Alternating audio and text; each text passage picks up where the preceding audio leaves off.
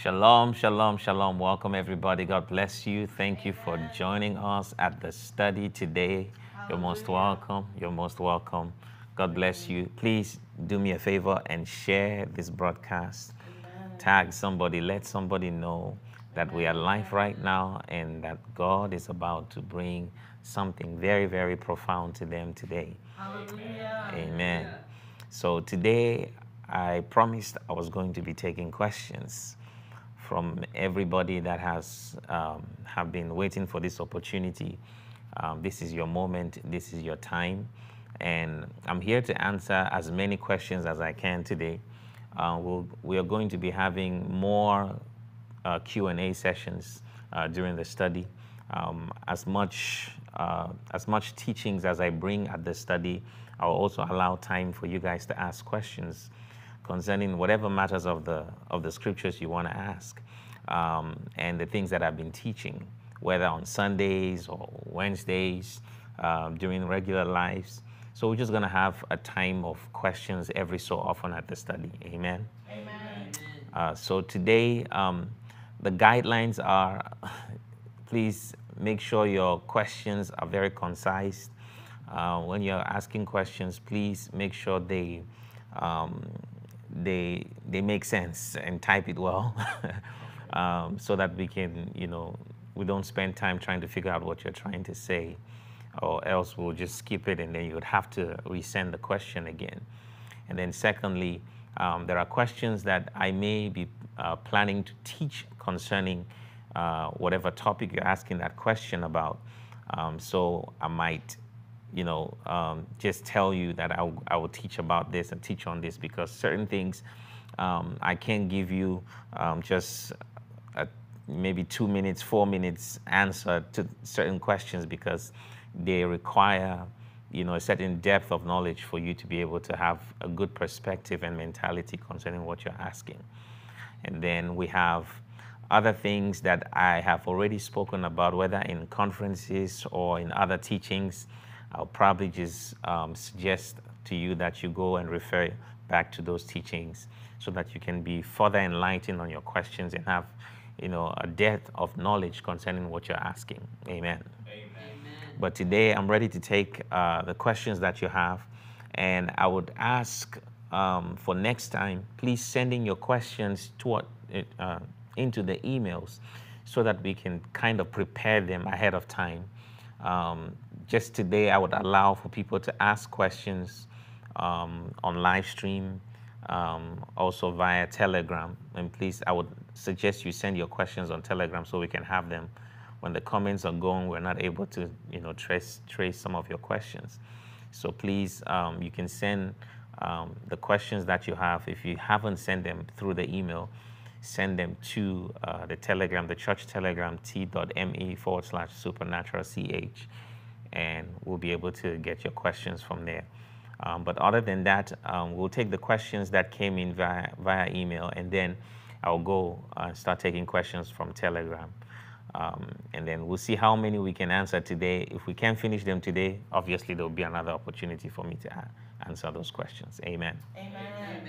And if there is a need for me to come back again next the study to answer more questions, I would definitely make that announcement, and we'll be able to attend to those questions. Hallelujah. Praise the Lord. All right. So today we have quite a few number of questions that came through the emails. So please start with the first one. So let's go.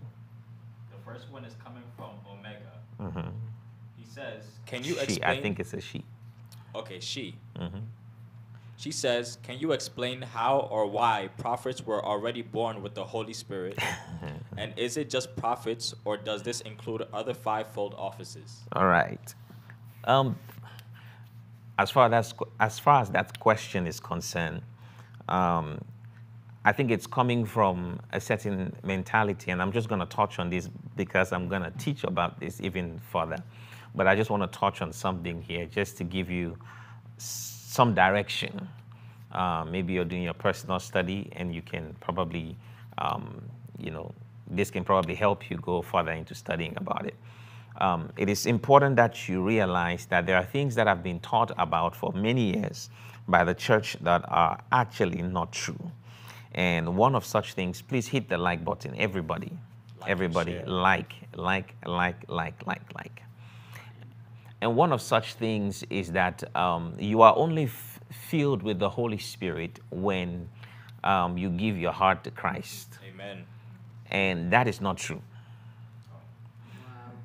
To be filled with the Holy Spirit, um, um, it is not necessarily required that you have received Christ into your heart to be filled with the Holy Spirit. Wow.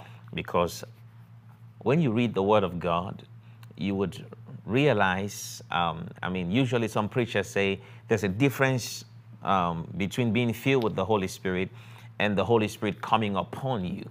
And so usually the teaching that a lot of people teach is that when you are born again, that is when you are filled with the Holy Spirit.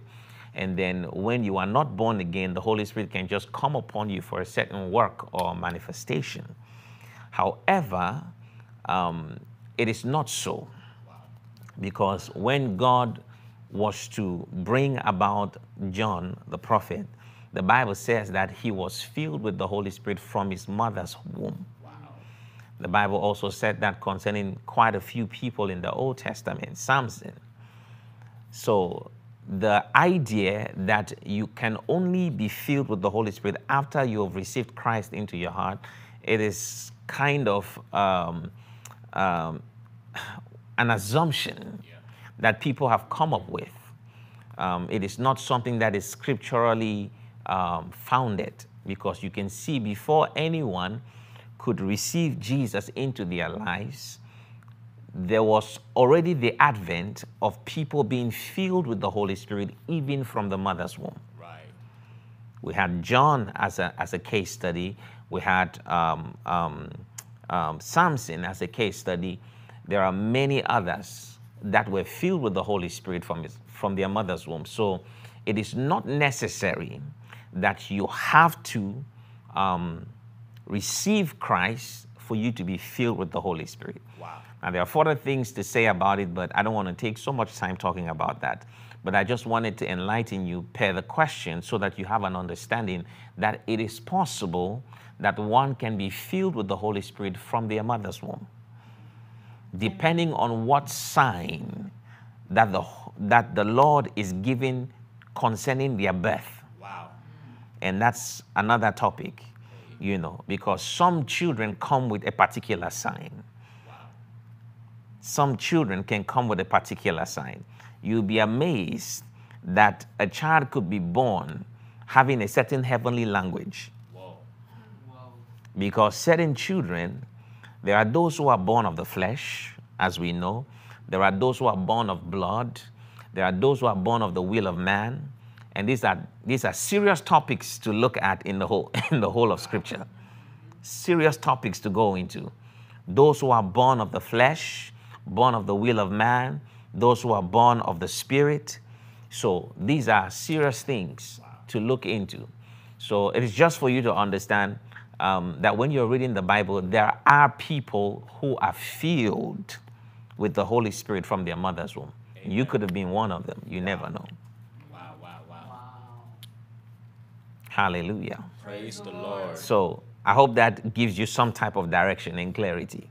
So I know your question is about if it's about prophets or is it anyone that's called into the ministry. Anybody can be filled with the Holy Spirit. Amen. It just depends on what sign God is trying to give concerning their birth. Amen. And that's just one aspect. Next question from Omega. She had about 4 questions. Oh yeah, there's a few. Okay. Question 2. Mm-hmm. Can you explain the differences between when writers in scriptures say the Holy Spirit and they say the Holy Ghost? Very interesting. Very interesting. All right. Let me put it this way. In the entire Bible, Holy Spirit is translated 7 times. Wow. In the King James Version, and I believe about 7 times. And then Holy Ghost is referred to in the King James Version about 90 times. However, you see the consistency of the language Holy Ghost in reference to the King James Bible because of the Old English language and how certain things were being called in the Old English language. So in the Old English language, they referred to spirits as ghosts.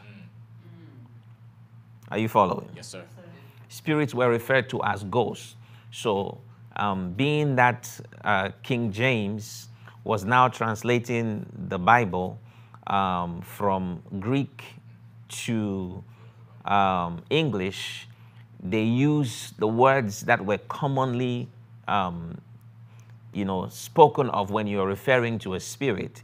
And back then, in that time, it was an Old English term. So ghost was preferred. And usually people think that when you say Holy Ghost, there is a much force that comes with saying Holy Ghost than saying Holy Spirit. Yeah. But they are all one and the same. Yes, sir. It's just an Old English reference when you say Holy Ghost, but they're all one and the same. However, there are there are a few things, and I'll just touch on one. There are a few things that can be looked at here, because when a person dies, what is left of him is his ghost. Yes. Wow. Are you still here? Yes, sir. When a person dies, what remains is his ghost. If a person dies, his body is deteriorated into the earth, returns back to the earth, but then what remains is his ghost. And that's where the terminology of ghost, when somebody said, I've seen a ghost, that's referring to somebody who has died and now their spirit has remained. And that is referred to as a ghost. Wow. And you can see how it can actually apply, because Jesus says, after he died and resurrected, I will go and I will send you the Comforter, which is the Holy Spirit. So basically, the Holy Spirit is the ghost of Christ. Amen. Revelation. Wow. But, there are many things you can look at just to bring about a certain realm of understanding why, that term can be used interchangeably. Amen? Amen. But they are all one and the same. Thank you, Prophet. Question 3 from her. During the second watch video, you mentioned that praying for people while asleep allows their will to be more subjected to your prayers. So my question is, do time zones have any effect on this? If I'm praying for someone in the night watches in my time zone, yet they are in a different time zone, will the prayer still have the same effect in the spirit, even though they may not be asleep? Mm-hmm. Great question. Yeah. Great question. Great question. So that question is implying that the person that you're praying about is awake, right? Yes. And I said that it's important to pray for people while they are asleep. So the technicality of that is simply just to pray for them when you think they are asleep. Amen. So it's more about them being in a state where you can penetrate their spirit. Hallelujah. In that sense. Because when somebody is awake, they are more conscious of their own will. And when they are asleep, they are not conscious of their will as much. And that is why you find that many people are attacked at nighttime. Yes. Because your willpower is not there as much to fight against or to use your authority against what may be coming against you at that time. So your sleep time, a lot of the times, evil men, witches and wizards, they come through your sleep time most of the time because they know you are less active with your will and you are more subjected to your body. Wow. Wow, wow. So that is when they would choose to come, and you are in a soulish place, and your body is vulnerable for attacks. Amen. And things like that. So, but to answer your question, you would just have to determine when the person is asleep. And when I was talking about that, I think I was referring to also praying for your children while they are asleep, and why that is important. Yes, you did. Yeah. So I hope that answers the question. Amen. Thank you. Amen. So, question 4.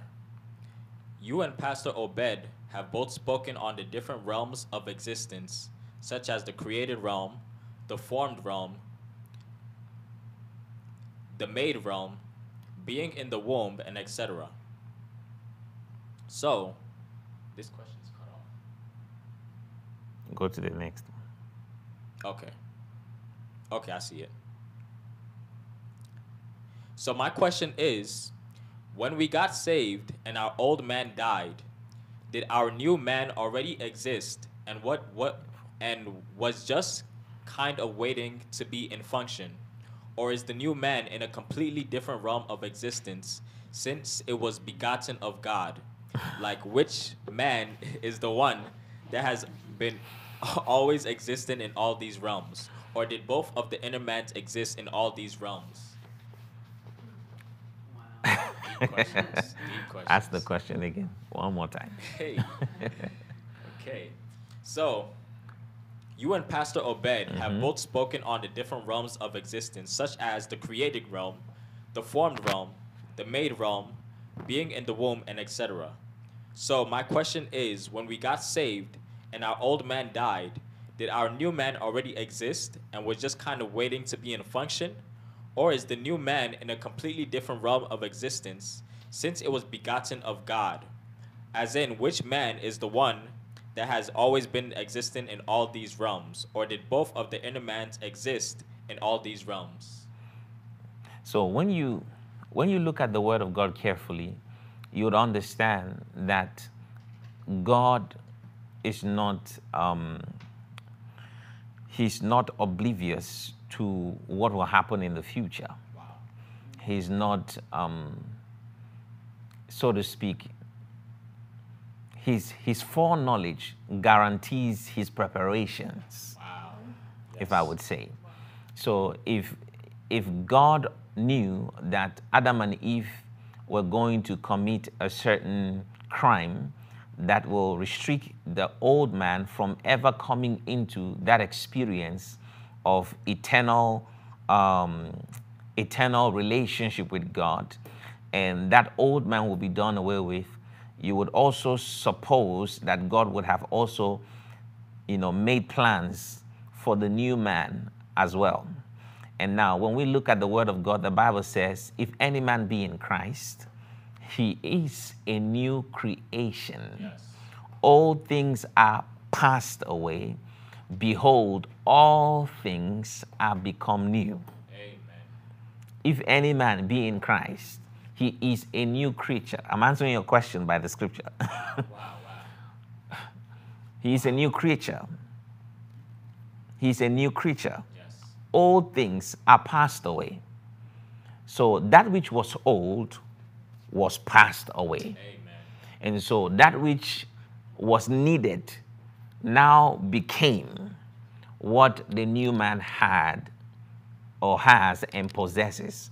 So evidently, if you are in Christ, you have now gotten the new man. And like I always say, that Adam was not the original man. Wow. Adam was the display. Yes.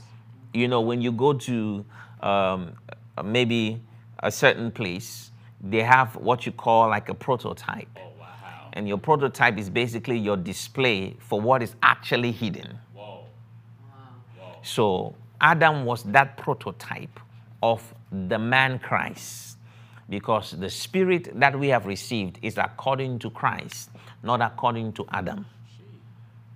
Are you still there? That's why we have the first Adam, and then we have the second Adam. And our spirit was made like unto the second Adam, not the first Adam. Amen. I hope that answers the question. Glory. Did that answer the question? Omega. Omega. Is your question answered? If you have further questions, just send them in. Amen. Amen. Amen. The next question is coming from Joshua. Okay. If a married woman has a decision to leave her husband and go with another man, what is the consequence if she goes through with that other man committing marital adultery? Can't she just ask Jesus to forgive her sin and move on? If so, what is so bad about committing marital adultery for her? If she is unaware of this law and how it works, does it make her free of the consequences of it since she's sinning in total ignorance? I'm not sure I get that question. Let's start from the top again. If a married woman has a decision to leave her husband and go with another man, what is the consequence if she goes through with that other man committing marital adultery? The first question I want to ask is why is she making the decision? I'm supposing that you've watched the singles conference on biblical marriage, and I would want to refer you back to that from the beginning so you have an understanding why somebody would have to make a decision to divorce. According to the Word of God, I spoke concerning the three different types of divorce, or the three different types of divorce in the Word of God, and no, rather the three different types of adultery in the Word of God and what the implications are. And so you will need to go back and really pay attention to the things that I spoke about. Because if we don't know the reasons why she's making that decision, then evidently we cannot say, any other thing, concerning that topic. Right. So go back and watch that. And at a particular time, I'll be coming back and going further into biblical marriage and really understanding the full scope of biblical marriage. So I'd encourage you to go back and look at that again one more time. Amen. Or if you can clarify the question for us, then that would be great. Amen. Go to the next question he asked. So this is the only question. Oh, from the same. Yeah. Can't she just ask Jesus to forgive her sin and move on? And if so, what is so bad about committing marital adultery for her? Well, forgiveness of sins has been granted to all of us. No matter what sin you have committed, it doesn't matter whether it's adultery, whatever the case may be. If you went against the scripture and you divorced, know that there are certain things that certain times when you divorce, like I said during that time, during the singles conference too, that if you divorce and while you're married and it's an unjust divorce, you're not allowed to be married again, as a woman. And there were situations that, warranted that.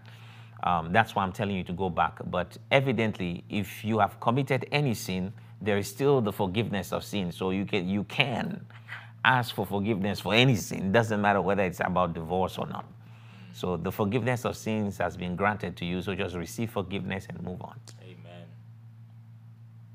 So the next part is, if she is unaware of this law and how it works, does it make her free from the consequences of it since she's sinning in total ignorance? And I think you just went on there. Yes, it's important for you to just go back and really, pay attention to the teaching. Amen. Amen. Amen. Or rephrase your question so that we can further understand what you're trying to say. Hallelujah. Praise the Lord. All right. Next question. The next question is from Mary. She says, "Hello, I have a question for Papa Glovis about a divorcee being able to remarry. Okay. So my husband left when I was almost 9 months pregnant to live with another woman. Okay. He proceeded to file for divorce on August. Should I say the date? Don't say the date. Okay. I have not seen my husband since. Keep going. He is still with this person and lives in adultery. Okay. I am wondering if I would be able to remarry or should I just remain alone? I am confused because some people say yes you can, while others say no, you would fall into adultery yourself. Oh, okay. I am not ready to be remarried but I wanted to ask Papa this question as it is currently bothering me. Thank you so much. Oh, Amen. it is well. It is well. Mary, please, you will need singles conference too, and it's completely free. Just ask to be added to singles conference too, and send a message on the Telegram so that you can get a clear understanding concerning remarriage and marriage, because we started handling a lot of things and a lot of details concerning that. And you're also going to have the perspective of marriage according to the Word of God, what the Word of God stands for about marriage when it comes to polygamy, monogamy, and things like that. So please get all of those things settled in your heart by just requesting to be a part of singles conference. Amen. That's all. Amen. Amen. There's a reason why I'm not answering the question out here, because I think that further questions concerning this will come if I start talking about certain things, but I've already really gone deep into some teachings already concerning it. So I'll just direct you to that. It'll be best. Hallelujah. That's fine. Okay, next question. It says, Shalom. I have some questions that would like to ask Prophet Glovis. The first question is, when we pray in the Spirit, we speak in tongues. What does it mean to worship in the Spirit? As the scripture says, they will worship me in spirit and in truth. Okay, I think your question, you're referring to two things at the same time. What does it mean to worship in the Spirit? And then you're referring to also praying in tongues and then praying in the Spirit. Now, Paul says concerning praying in the Spirit, there are two kinds of things you can do in the Spirit. You can pray in the Spirit and you can sing in the Spirit. Amen. All right. So he said, I will pray with the Spirit, actually, and I will pray with my understanding. So these are two different things. There is praying in the Spirit, praying with the Spirit. Those are two different things. Then there is singing in the Spirit and singing with the Spirit. Wow. Are you still there? Oh, yeah. Now, then you're referring to when Jesus spoke in John chapter 4, verse 4. Let's go to 1 Corinthians first. Let's look at what we're talking about there. Hallelujah. 1 Corinthians is chapter number 14. Read from the verse, say 15. 1 Corinthians chapter number 14, verse 15. I'll take it to King James Version. Yes, please. 1 Corinthians 14, verse 15, King James. What is it then? I will pray with the Spirit. I will pray with the Spirit. And I will pray with the understanding also. And I will pray with the understanding also. So the first thing is to pray with the Spirit. Now, praying with the Spirit is not the same as praying in the Spirit. The Bible says, if I pray in an unknown tongue, my spirit prayeth, but my understanding is unfruitful. So my spirit now has its moment of praying. But then there is the time where my spirit is praying with the Spirit. These are two different things. Are you still there? So you can pray in the Spirit, and then you can pray with the Spirit. Praying in the Spirit is simply praying in your language, in the language of the Spirit. And that's when you're talking to God in your language of the Spirit. And that's it. But then there are moments where the Spirit takes over you and begins to pray through you. That's praying with the Spirit. That is when the Bible says in the book of Romans that for we know not how we ought, we know not what to pray for as we ought, but the Spirit himself helpeth our limitations, King James says infirmity, and maketh intercessions. So that's now praying with the Spirit, because the Spirit is taking charge over our being and is praying through us. So now I'm praying with the Spirit. But then when I'm praying in the Spirit, I'm praying in my language of the Spirit. I'm talking to God in that language. But then there are moments, have you ever felt there are moments where you are just seized by the Holy Spirit and you start praying concerning matters you didn't even predetermine to pray about? That's now the Holy Spirit is praying with you. Wow, wow, wow, wow. Are you still there? Oh, yeah, yeah. Sometimes you can just wake up from your sleep and start praying. The Holy Spirit has taken charge over you. Yes. Sometimes your mouth is not even moving, but your spirit is praying. Wow. The Holy Spirit is now praying through you. And sometimes when you wake up, sometimes in the morning, and you just feel a certain kind of moodiness, it's not because you are mad or sad, somebody said something to you, or somebody did anything to you, no. You just woke up and you just felt burdened in your heart, heavy in your heart. Sometimes your spirit is praying and is communicating certain things and is affecting your state. Oh, wow. Oh, wow. You're not mad. Nothing is wrong with you. You're not angry at anybody.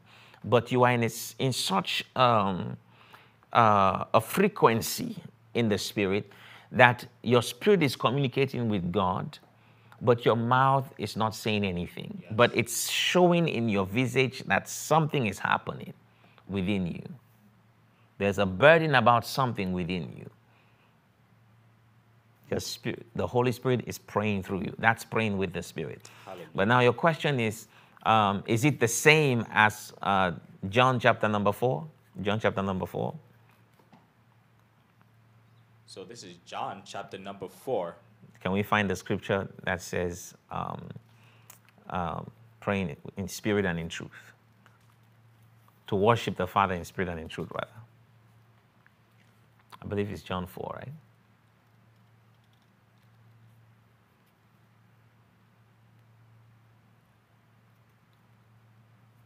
Okay. Those that worship the Father must worship him in spirit and in truth. So this is going to be John chapter 4, verse 23. Okay.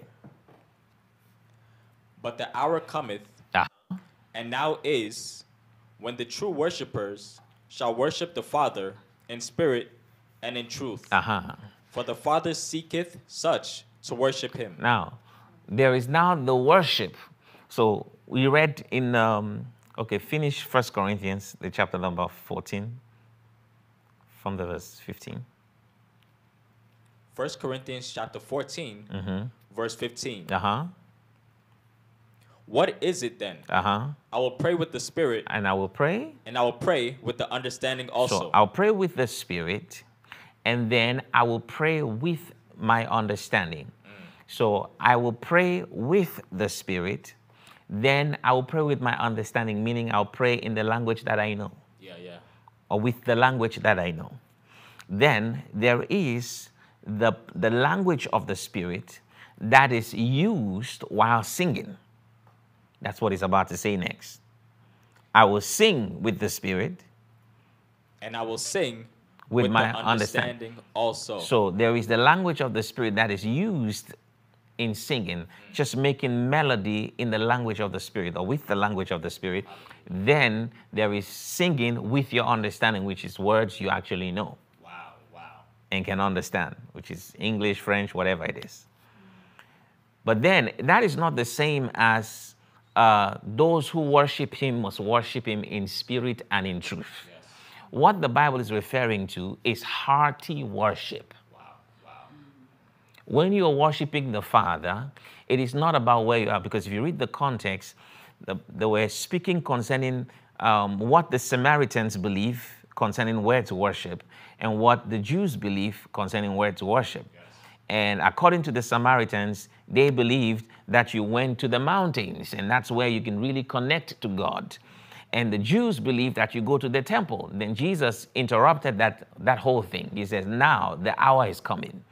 That it's not about where you go, yes, but wherever you are, you can connect. Hallelujah. In spirit and in truth. Amen. In spirit and in truth. You can connect to God from anywhere from your spirit. Anywhere. Your spirit is now the residency of God. So you don't need to be at a mountain to worship. You don't need to be inside of a temple to worship. You can connect to God truthfully from your heart. You are hearty towards God in worship. Glory. Amen? Amen. That's the context of the scripture. I hope that answers your question. Hello. Yes, yes. Are you reading John still or the next question? You can read John. Read John so that they can get it. Yes, sir. So, John chapter 4, verse 23. Uh-huh. But the hour cometh, and now is, when the true worshippers shall worship the Father in spirit and in truth. Uh-huh. For the Father seeketh such to worship him. God is a spirit, and they that worship him must worship him in spirit and in truth. Hallelujah. Praise the Lord. Amen. Amen. So, hearty worship, giving God your all in worship. You know, I mean, what does it mean to you when you're worshiping? You know, and sometimes we sing songs and we're not connected to the songs. We don't know, we don't have a connection to it, to what it means. It has no meaning to us. Yes. And so at that point, you are not in the spirit, you're in the flesh. Amen. Amen. So when you worship God, you have to worship him in spirit. That means it must make meaning. It must have meaning to you. Right. You must feel what you're saying to God. Whether you are singing to him or speaking to him, Yes. it must come from a sense of Yeah. truth. And then you have that real connection to what you're saying. Yes, sir. Because many times we're just blabbing words we already know or we hear. Like, you know, when I was growing up, typically when you're worshiping God, Father, you are the lily of the valley, the bright and morning star, ancient of days. And you're just repeating things somebody said, but you have no connection as to what it means to you. Right. That's not in spirit. Wow. You're just doing things based on your programming of what you have heard for a long time. Wow. So when you want to worship God, you worship God in spirit. When you think about God, what is he to you? Amen. What does he mean to you? Yes. That's in spirit. Wow. Revelation. Hallelujah. Praise the Lord. Lord. I need to write that one down. Okay. Amen. Okay, so next question. Mm-hmm. She says, what prayers do we say or declare when seeing cobwebs around or by the house fence? Cobwebs around or by the house fence. Seeing them. I mean, naturally there is the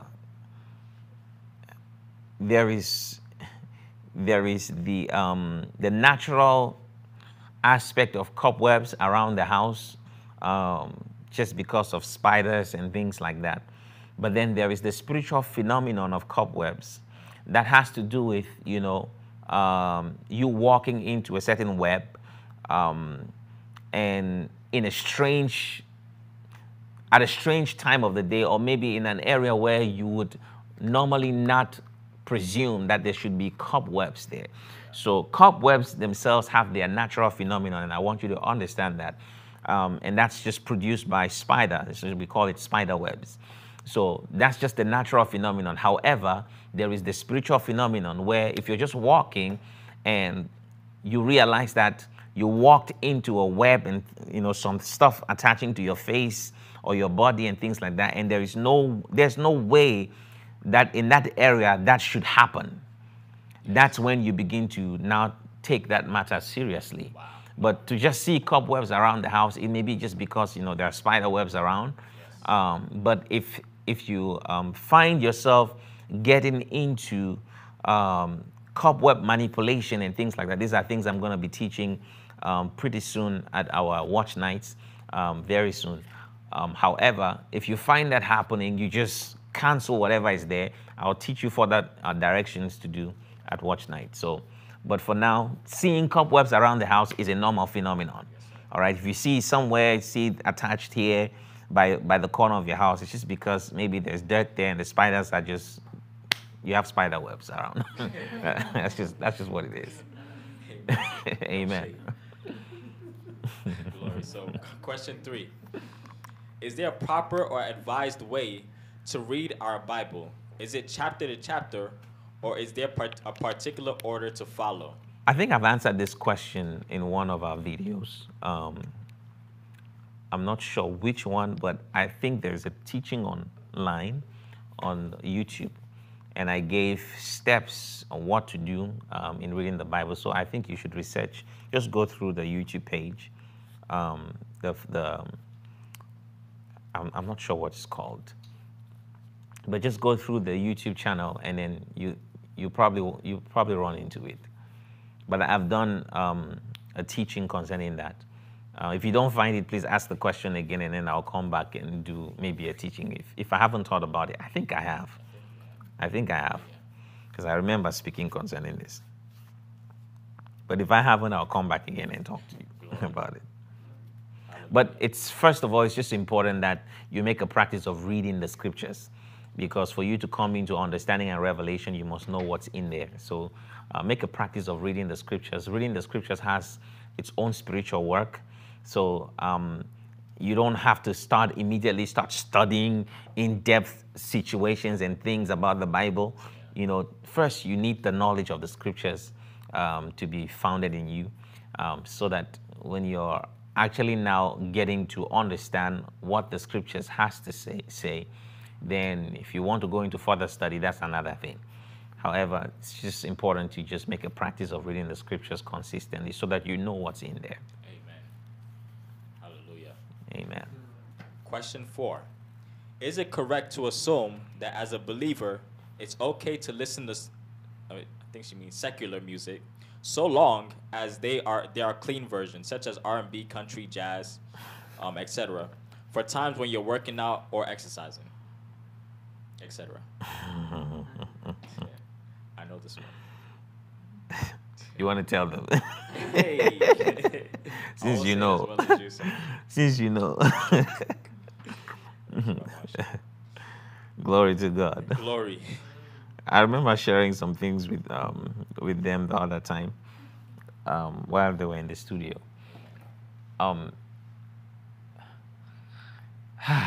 Read the question one more time. Yes, sir. Is it correct to assume that as a believer, it's okay to listen to secular music so long as there are clean versions, such as R&B, country, and jazz, for times when you're working out, and etc.? What we refer to as secular music has varied perceptions concerning it. When you say secular, usually people are talking about music that doesn't have God in it, or the God mentioned, rather, the Lord, the Holy Spirit, or phrases in the Bible mentioned in it. So that's what people are referring to as secular. However, I don't like to go and define things that way, because my understanding of the things of God is that God is the creator of all things, and that God made all things, and anything can be sung about and anything can be said about in a song. It doesn't necessarily make it ungodly. Are you still there? Oh, yeah. Trust me, there are many songs that people sing that are scripturally very wrong. Yet it has the name of God in it. It has Jesus in it. It has so many different things in it. When I hear Christians singing songs that we are not worthy, to me, that's not scriptural, because according to the word of God, he has made us meet. He has qualified us in him. So we can't be singing songs like we are not worthy, so many different types of songs. I'm trying to remember a few that I usually talk about. There is one that always gets on my nerves. If I remember, I'll tell you. But the aspect of singing deals with issues of life, deals with people's experiences, whatever it is that inspired them to write those songs, has to deal with what people have gone through in their lives. And it doesn't necessarily make it evil or wrong to sing those songs because the name of God is not mentioned. To me, that's just being myopic in your thinking. You have to give God more credit than you are giving him. The things that people go through in life and what, circular people or worldly people go through in life involves God, even though they don't acknowledge him. Wow. So all those things are basically coming from people who they've become too, I don't want to put it in a way that can be critical of them, because I like the spirituality of, if you wanted to, just be someone that, it's just gear, all you love is, Christian music or music that have, things that, talks about God, that edifies your spirit and things like that. But there are also music for the soul. Yes, There's yes. music for the mind. There's music for the body. Jesus. Hello. Oh, Wow. And you can be so spiritual that you are of no earthly use or earthly good. that's crazy. You see, for example, it will be it will be rather rather nonsensical if you were to if I were to ask you on your wedding day to sing to your wife, and you come up with Holy Spirit, Jesus. I adore you. No. She don't like that. Wet it off. I watched the video one time. They asked this guy to sing to his wife. He started singing a churchy song, and I was like, hey.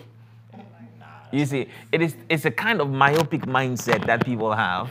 And they think that when you sing a song that doesn't have God in it, or Jesus mentioned, or some scriptural phrase mentioned in that song, it automatically makes that song of the devil. That's just being myopic. You really don't, you're not clear. You're limiting the expanse of who God is. Right. God interferes in the lives of people around the world, whether they believe in him or not, whether they acknowledge him or not. The situations they are dealing with in their lives also involves God. Hallelujah. That's good. Are you still there? We are here. So people can write about their experiences. People can talk about their experiences. It's like saying that if I'm reading a book that doesn't have the name of God in it, I shouldn't read the book. Then don't go to school. Right. Are you still We are there? here. That's so. You see, that's so it's just a myopic way of reasoning.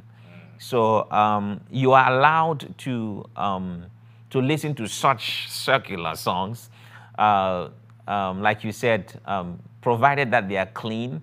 They don't go against the consistency of what is positive, what can build you, what can edify you, what can improve your thinking, your mind, what can improve your relationships.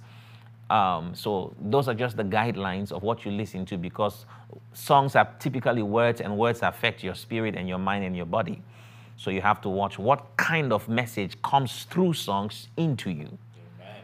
So Amen. that's all there is to it. Glory, glory. You're setting us free. And I think the song you don't like is "I Surrender."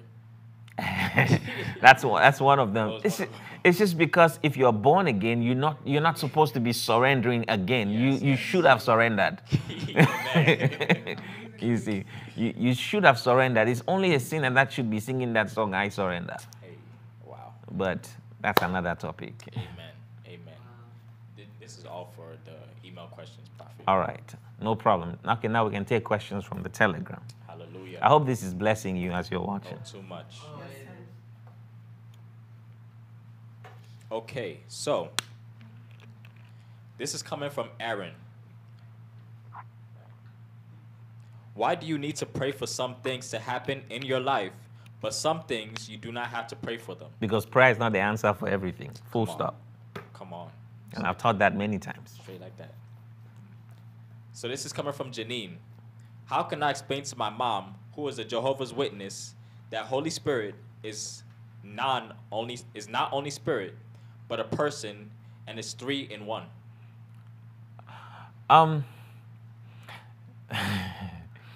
So we're dealing with doctrines and dogmas from different sects of belief. I don't think it's how you can explain; it's whether or not she's open to the truth Yeah. of the Word of God. Because if it's just about communicating your knowledge of the Scriptures, and it's your mom that we're talking about, I don't think you'll be as successful as you think you imagine you may be. And she has to come to her own time of awakening. I was speaking with a few people the other time concerning people have there's what is known as their awakenings. So there are people who would believe certain things much quicker. There are others who believe later on, because everybody has their awakenings they have to come into. So concerning any subject of matter that we're dealing with, there are different awakenings for different people. So I may have come into the awakenings, so to speak, as I teach concerning things with astrology and things like that, but some people are not at that moment yet. So no matter what you try to say to them, it is not the moment of the awakening to that truth. So if you try to force them into it, they will keep pushing back. So all you have to do is pray that the Holy Spirit will reveal to them, just as He revealed to you, the truth concerning that scripture. And when you're dealing with your mom, you have to be careful, because that's an elder. Yes. You don't want to come off as patronizing, authoritative, and too corrective in a sense. If it's a Bible study, you can come up with your own strong points from the scriptures, because it's only the scriptures we are going to listen to. We're not trying to give our own suggestions and opinions concerning what we think concerning this. We are saying what the Word of God has to say about the Holy Spirit. If He's a person, He's a person. If He's the third person of the triune being known as God, it's all there and it's clear in the scriptures. So if you can bring and go into your study and bring enough evidences concerning your point and just share with her, if she receives it, fine. If she doesn't receive it, just keep praying and keep it moving. Amen. Hallelujah. Praise the Lord. Praise the Lord. This is coming from Nicholas. Okay. I noticed, Prophet, that you use certain scents, and you talked about how colognes and aromas can attract angels, and how also your man of God, which is our Pastor Obed, also buys tons of cologne. So you are revealing private things I'm sharing with you. Be careful. So his question is, can certain aromas and scents indeed attract favor, grace, or even finances? Yes. And But he we are also not at says- that stage to teach on those things yet. Okay. Yeah, but go ahead. And he says, I understand angels like certain aromas, and even God Absolutely. likes certain smells, because the word of God says in Leviticus 6 verse 15, and one shall take from it a handful of fine flour of the cereal offering in its oil, and all the frankincense which is on the cereal offering, and burn this as its memorial portion on the altar, a pleasing odor to the Lord. Yes. So yes Yes, to your question. yes. Mm-hmm. So yes. This is coming from Nelson.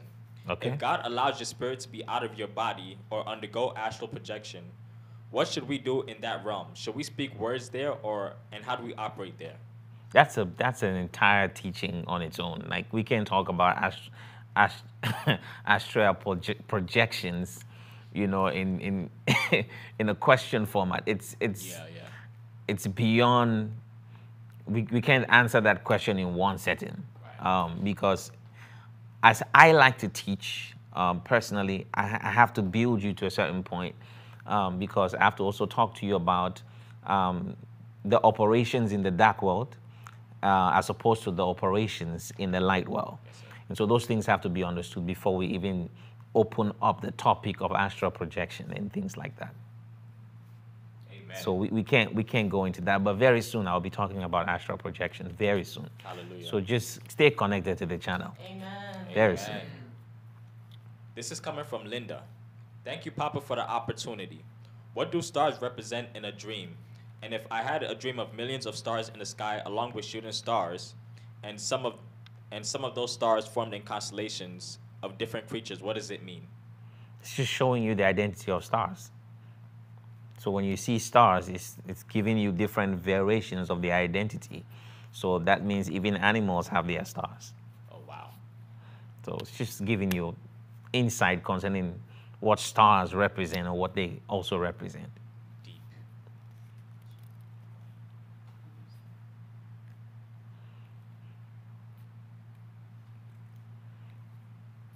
This is coming from Brandy. Come on with the questions. I'm looking for some deep stuff. Is there ever a time when it is okay to distance yourself from your immediate family members, being lied on and gossiped on by immediate family, such as being lied on and gossiped? I value family, but is it okay to love them from afar? So I would answer your question in two ways. Family is a blessing Yes.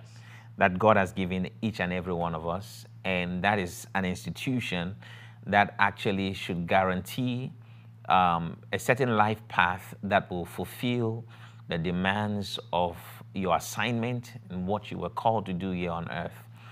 And there is a certain blessing that come with having family with you at certain stages of your life. However, there are moments in time when family actually goes in opposition to that which could make your life fruitful and benefit you. Um, that does not make them your enemy, however. It's, it just doesn't put them at the place where you can have such a bond with them and a fellowship with them, because fellowship is critical to your destiny. Who you hang around and who you deal with often will actually determine the projection of and the progress that you make in life. Wow. So there are moments where you, as a person, as a grown-up person, because I do not expect kids to be making these decisions, but you, as a grown-up person who have come of age, can decide to limit your dealings and the amount of time you spend fellowshipping with family for the sake of preserving your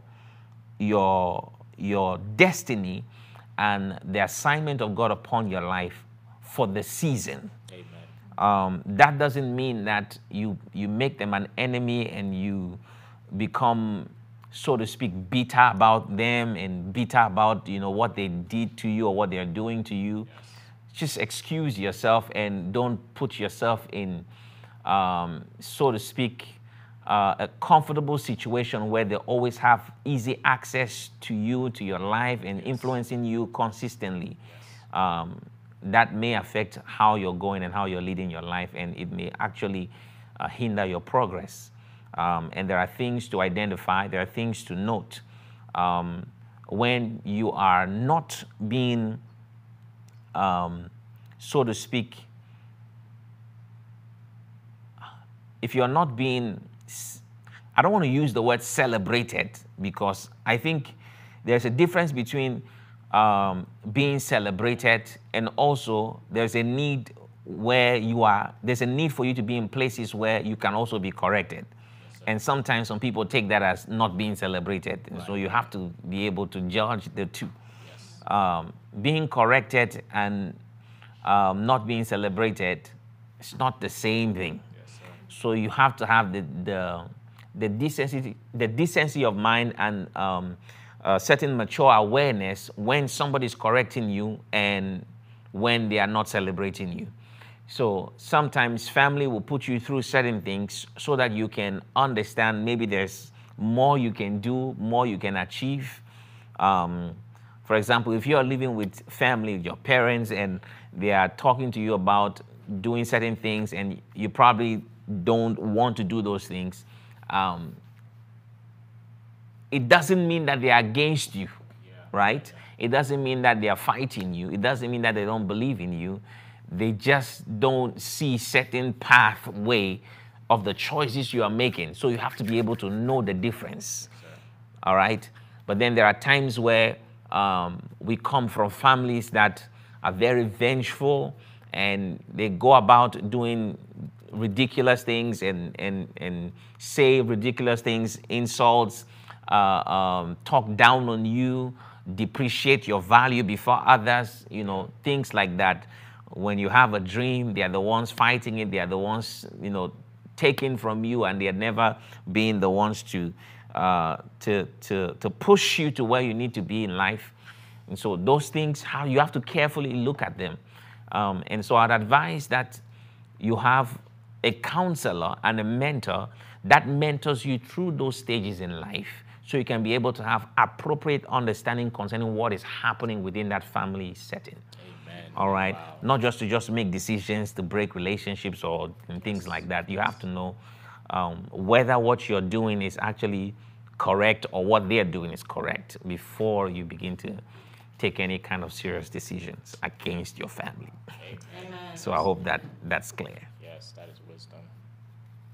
So this is coming from Jeremy. What is it when you're in the spirit cleaning things and throwing things away?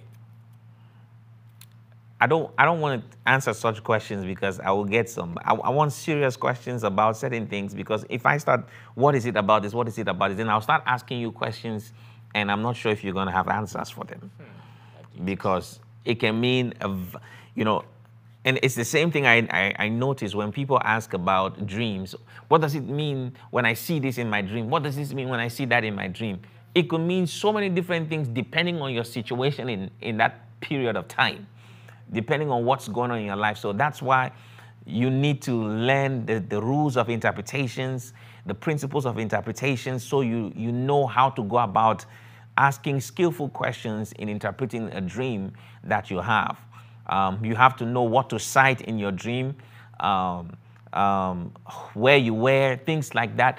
So there are many things, and I've taught this in our Dream Course 1 and Course 2. So those are things that are available for you to actually get into so that you can learn how to interpret dreams, know the mechanics of interpretations, the mechanics of dreams and things like that. I hate just coming and telling you, oh, when you see this, this means this, because it may mean something totally different in another time in your life. So somebody can say, oh, when you see a snake, what does it mean? Right. Immediately you would think it's evil. Right. But in another dream, in another context of another dream, it could actually mean wisdom. Wow. So if I just tell you a snake means the devil is after you, imagine what I'm doing to you for the rest of your life. Oh my God. Your interpretations will be wrong. So true. So that's why we need the principles of interpretations. Principles of interpretation. If somebody gives you an interpretation to your dream, ask them how did they come about that interpretation. Yes, if they don't give you solid principles of interpretation, then you may be getting the wrong interpretation. Thank you, Prophet. Amen. So these things are very important. Glory. I would skip all the dream questions today. Amen. Because I'm trying to take really serious questions concerning people's understanding of the scriptures, things that I have taught and things like that. I don't want to go into the dream stuff. It would just take us, into some other. I've tried this before. That's why I don't like interpreting people's dream on live stream. Right. So yeah, now y'all know. So this one is coming from Rashabar. Yes, please. Prophet Glovis, does fasting help with spiritual patterns? Does fasting help your spiritual patterns? What do you mean by spiritual patterns? Please rephrase your question. Give us more understanding of what you're trying to ask. Amen.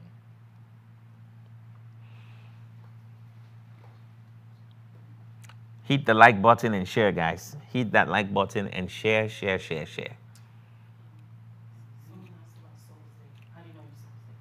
How do you know your soul's day? Yes. What question? Can you say the question on the mic?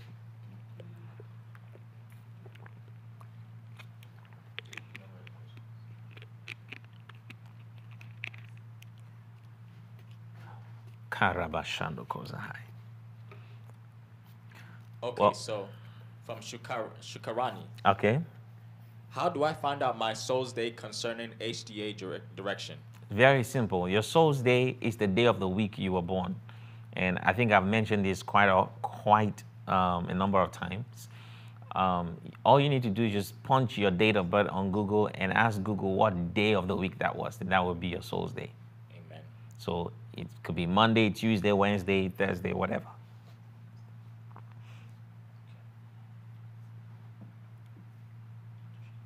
From Dr. Sean. Can godly angels appear in black robes? Yeah. Glory. You see, this is why I'm telling you. Because people would ask, what does it mean when you see this color? If I tell you black means demon, I've destroyed your whole life with interpretations. When it comes to the principles of interpretations, like you can't. Things are not just black and white. In the spirit, because there is the essentials of the spiritual realm that you must understand. If an angel appears to you and is wearing a black suit, black tie, black everything, you think it's a demon. But it's not. Hey, glory. Coming I from remember one of the angels that appeared to me was wearing a gray suit with a black shirt and I believe a black tie as well. Wow. It was a gray suit. Black guy. Black guy. Black. Hey. Bald. No hair. Wow. So imagine. Wow. Sharp. Imagine. But it was a fierce looking being. Wow. Fierce looking being. You know, when people say, when an angel appeared to you, you feel so at peace. You don't understand. Listen, there are beings of light. When they appear to you, you will run. Hey. Just how they look. Imagine a being of light appears to you with 10 eyes right here. You would think it's the devil. But there are such creatures of God. God has made myriads of creatures. And they may look funny to you because you are not used to seeing such kind of, beings. You're only used to seeing humans with 2 eyes. I mean, the most you have ever seen is a human with maybe 6 fingers and 6 toes. Imagine you meet a being with 10 fingers. You'd be like, what is this? It could still be of light. And that's why I had to teach you concerning how to identify spirits. How to know, I'm forgetting that teaching.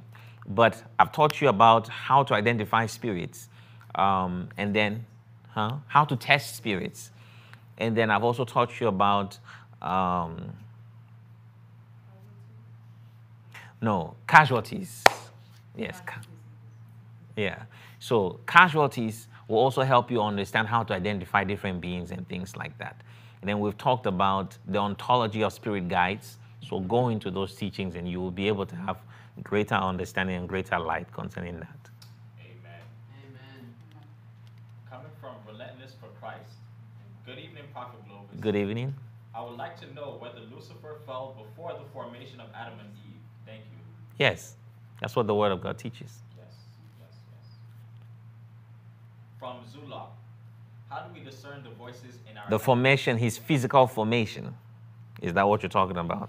Like from Genesis, referring to Genesis? Yes. Okay. All right. From Zulak. How do we discern the voices in our heads? How do we discern the voices in our heads? I think first you must be knowledgeable of the scriptures. To discern any voice, you must know, you must have a certain knowledge about God. And so knowing the scriptures is actually first and foremost what helps you to be able to do that. But then there is a way the voice of God comes to you in your head. There is the voice of God that comes to you from behind. There's a voice of God that comes to you from your side. And these are things that I teach in Holy Ghost Academy concerning how to sense. And we're getting into some deeper stuff. And then the Bible says you shall hear a voice behind you. So there's that sense of the voice of God coming from behind you. But then how do you know in your mind what voice to listen to? There's the voice of your spirit. There's the voice. There are many voices. And we're going to go into decrypting voices very soon. I know we talked about decrypting appearances and decrypting another thing. I forgot what it was. But we're going to go into decrypting voices very soon. But yes, the voice of your mind can come from your spirit. The voice of God can also come from your spirit. So you have to know how to differentiate which one it is. So these are things that are topics I deal with at Holy Ghost Academy. So I can't speak much about it. So I would encourage you to be a part of Holy Ghost Academy, so my students don't feel like I'm sharing their lessons out here. That's why we have such classes, so that you can upgrade your spiritual perception and your senses and things like that. It's very important. Amen. Glory. So we have one coming from Nelson. Prophet, sometimes while praying, I suddenly feel like shouting, which can be too loud, but I try to be soft. What does that mean, and what is happening in the spirit? You suddenly feel like shouting. Yes. Shouting is an activity of the spirit as well. Mm. The Bible talks about how God would recommend a certain time for them to shout. The Bible says that those who dwell in Zion have come with shouts of glory. So shouting is a part of the spiritual work that we do. So there are moments where when something needs to be done in the spirit, you have to give it a shout. If a spiritual work that you're trying to manifest in the spirit is said with a lower octave or a lower tone or lower volume, you may not get as much results. So there are moments where you will need a shout to get that result in the spirit. So that's why those things happen. Amen. From Laura, Prophet, I keep seeing rainbows. What could this mean? It could mean a lot of things. But first thing, interpret rainbows from the light of Scripture. You know, the first place of interpretation is always from Scripture. You can always take everything back and reference it to Scripture so that it can mean something to you. And I'll give you something, just general speaking. When God speaks to you, He speaks to you based on your realm of knowledge, your realm of understanding, your realm of knowing. So if God is giving you a dream or a vision about something about rainbow, that vision that He's giving you is going to come from your realm of understanding about rainbow. So you have to use what you know concerning the rainbow to interpret what God is saying to you. Wow. Wow. If you ask me, I may come with my own knowledge. That's why I teach people how to interpret it for themselves so that they can use their realm of knowledge to do it. It is the same even with dreams. That's why you ask skillful questions when you're interpreting somebody's dream. You know, if, for example, I always give this example because it happened while we were in a Holy Ghost Academy class. I was teaching about interpretations, and I asked some of the students to interpret dreams. And a particular lady spoke concerning how that there was a dream where she felt something about her navel, and then something about the navel. She just gave something about the navel, right?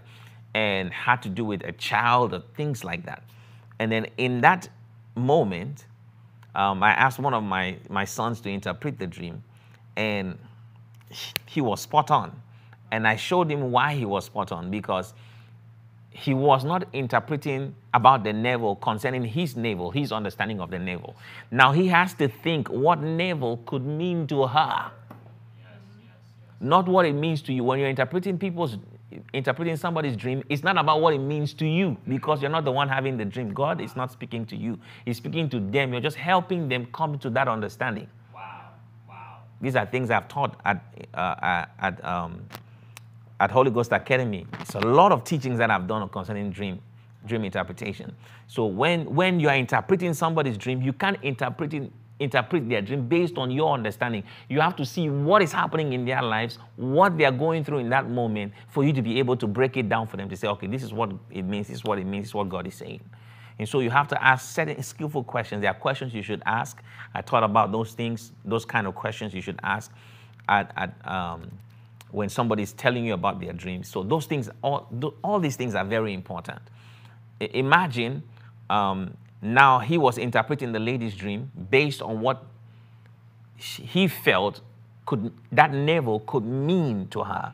And every woman knows that when you are giving birth to a child, your navel is caught, the umbilical cord is caught. And that's how you get the navel. And so when he interpreted the dream, he spoke concerning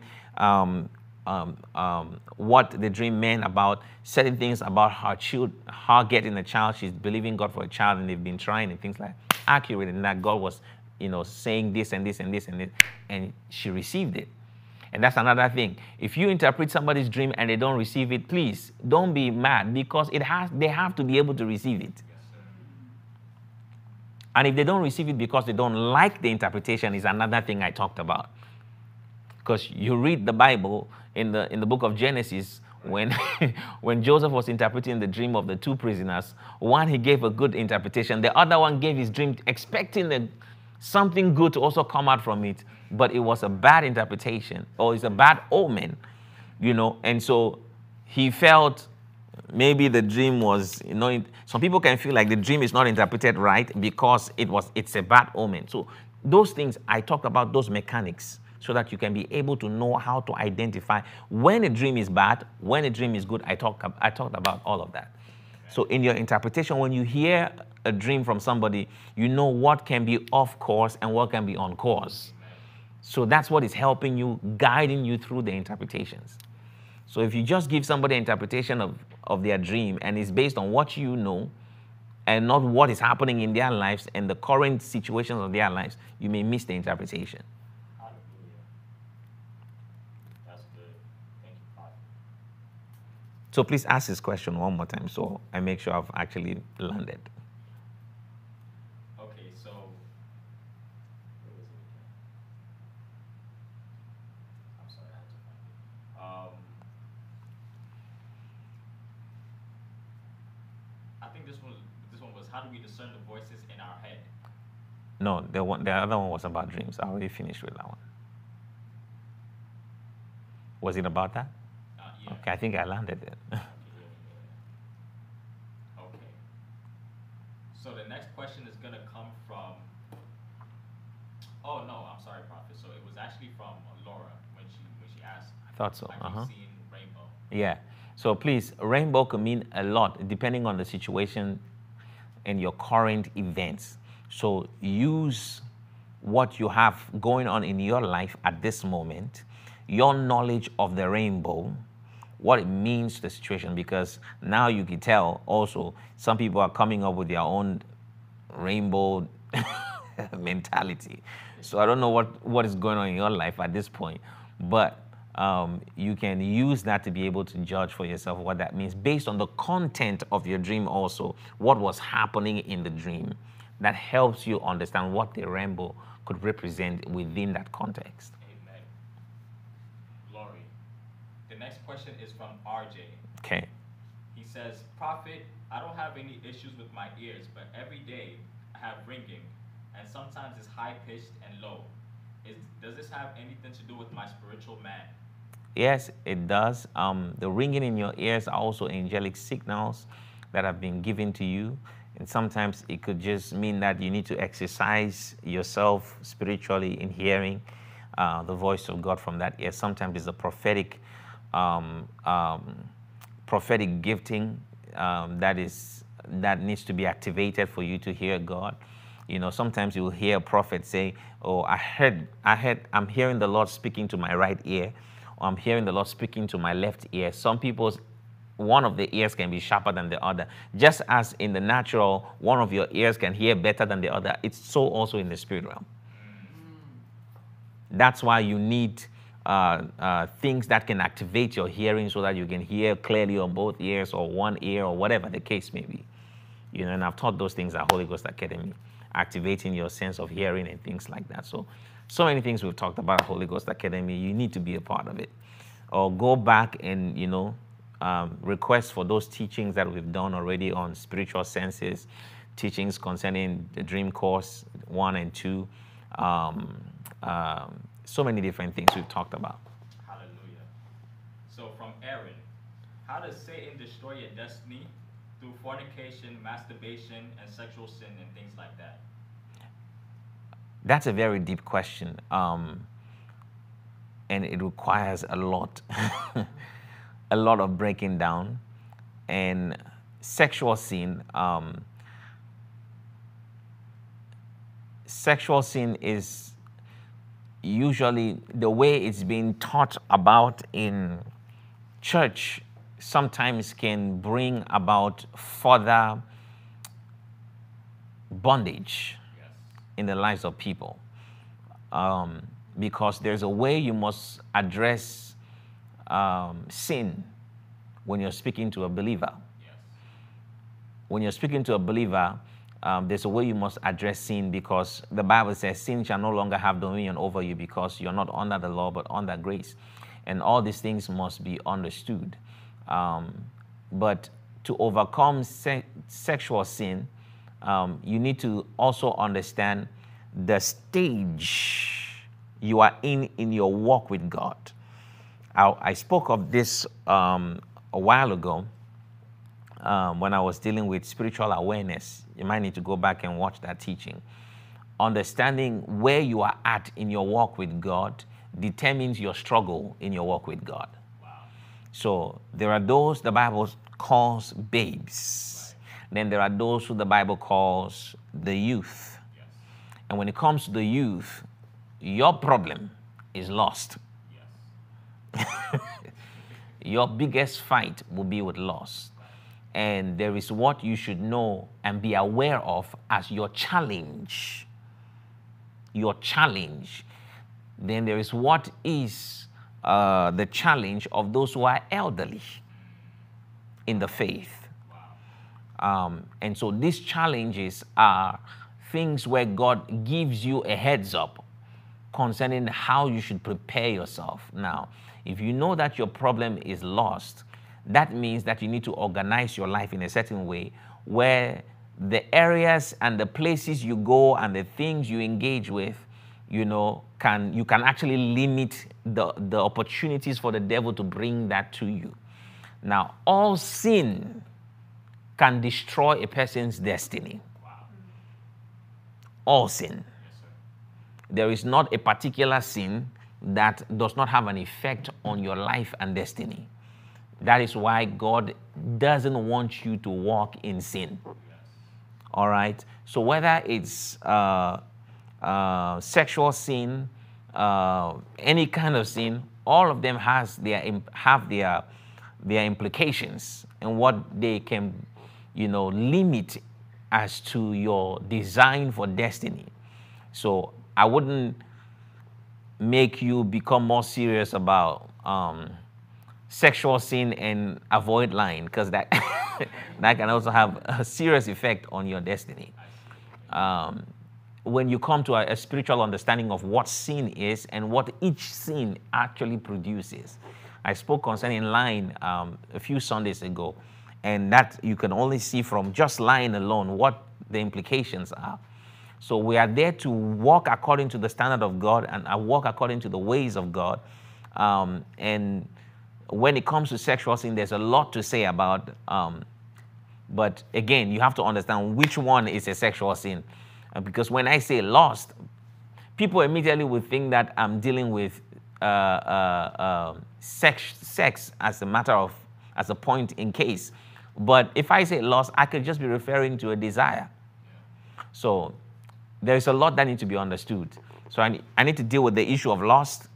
If you go into masturbation, then it's another subject. It's all on its own. So, but those are things that I'm planning to teach very soon. The next singles conference we're going to go into, singles conference is going to be about sex addiction. But now I'm dealing with marriage and things like that. But all these things are things that must be well understood. Like I said, answers are not black and white. You have to understand their context, and how they should be approached when you're answering certain questions. Amen. But just have in mind that Satan uses all sins. It's not just sexual sin that he uses. He uses all sins to find a way to destroy a person's destiny. Any sin that becomes your weakness can be used against you. So you have to know how to position yourself. Amen. Amen. Glory. So, this is coming from Amma. What do you do when the Spirit is communicating with God and it is affecting you? When the Spirit is what? When your spirit is communicating with God and it's affecting you. What do you mean it's affecting you? So, referring back to what you said earlier, Yeah. pertaining to how you're not mad at anybody, but something in your face is showing that something. Like you're burdened? Yeah. Mm-hmm. So, do you just go about your day regularly, or do you take certain? Well, that's a signal from the Spirit for you to begin now to pray with your spirit. So the Holy Spirit is trying to engage you, but usually people just go throughout the day just looking that way. instead of joining the Spirit in that moment. Yeah. My next question, I have three. Go ahead. One. It's So Q&A. this is referring to Genesis chapter 15. Okay. The flaming torch in a smoking oven passed through the pieces of the animals. Why was it a flaming torch in a smoking oven? Pass through what? The animal pieces when God was making a covenant with Abraham. Why was it a flaming sword? Flaming torch. Torch? In a smoking oven. I have no idea. Some things are just God will recommend that things to be done a certain way. I don't have the answer to that question. So I pray you teach me one day. Ask God. Why were the birds not cut in half? And what was the significance of the birds of prey coming down on a carcass? I'm going to teach about birds of prey. Don't worry. And was this act foretelling of the sacrifice of Jesus in the New Testament? It could be. I mean, you have to understand that the Old Testament is the New Testament concealed. So everything you see in the Old Testament is the New Testament concealed. And the New Testament is the Old Testament revealed. Thank you, Papa. Absolutely.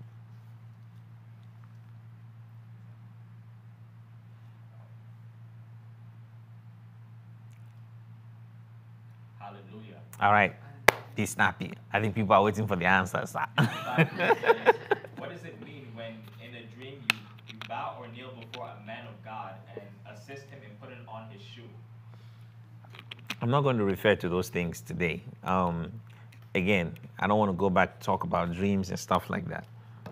That's one of the things that I like to stay away from. Just because I believe that there's so many mistakes that can be made in just telling you what something means without really understanding the context of what you're dealing with and the dream. Amen. So, Christine asked, normally when people are around me, I can be able to ask them questions and then be able, like for you guys that are always around me, you tell me about your dream all the time and I'm able to ask questions and then give you a clear understanding of what I think. But if we go into that now, it's going to take us into so much stuff. It's going to take too much time. And usually people would come even via counseling for me to be able to help them with certain dreams and stuff like that. But again, it is not my desire to interpret dreams. It's my desire to raise people to learn, to teach them how to interpret their dreams. That's more important to me than me being here and showing that I can interpret dreams. Nah. Amen. So Stephanie asked, I have been told that I have the spirit of Joseph. What does that really mean? Ask the person who told you. Amen. I have no idea. And it's not because if I tell you, if it's just like if somebody tells you, if somebody comes and tells you about, because I get this all the time. Somebody will come to me and say, oh, this prophet prophesied this about me and stuff like that. How can I confirm it? I can't confirm it because I didn't tell you that. So it's that prophet that can only confirm it to you and tell you what exactly that is. Now, if you are a son and a daughter to me and you're under my tutelage and you're under my covering, then I can, because of what I know about you and in raising you, I can tell you some. But if you're not directly connected to me per se, I can't tell you what somebody else said about you because I don't know why, from what realm of understanding they were coming from in speaking to you about that, and I don't want to mislead you away from whatever they may have, meant by what they were telling you. So to me, it's not ethical for me to come and, correct what somebody else told you about, unless it's directly against the foundation of Scripture. Then we can have another discussion about that. But if it was just something that was coming from their spirit, they alone can really share with you the implications of what they were talking to you about. So if you need further clarity, you just go to them and ask them, I'm having, some questions concerning what you said. Can you explain to me further what this means? So things like that. Amen.